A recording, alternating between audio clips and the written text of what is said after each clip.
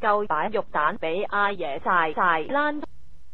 講風騷艷星，指羅蘭事關省城、香港、石瀝啦、曼谷都踩勻，等阿爺整理好先數佢。依家先講風騷艷星鄭寶燕呢條姣婆原本係澳門學生，發明星夢，所以死咗嚟香港，由朋友介紹識咗導演湯曉丹。咁巧嗰陣湯曉丹要搵一單靚女踩金屋十二釵，就俾鄭寶燕做九姨太一角，跟手踩影畫都係演埋風騷發姣或者貴婦角色。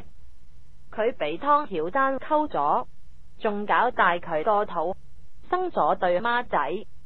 但係鄭寶燕做咗老母，仲成日去玩，搞到對孖仔死鳩咗一個。從此兩公婆成日嘈交，結果佢把幾伙帶埋剩低個慈姑定返咗澳門外家。後來羅伯頭打到嚟，湯曉丹死返大陸，共匪竊據大陸後仲投埋共添。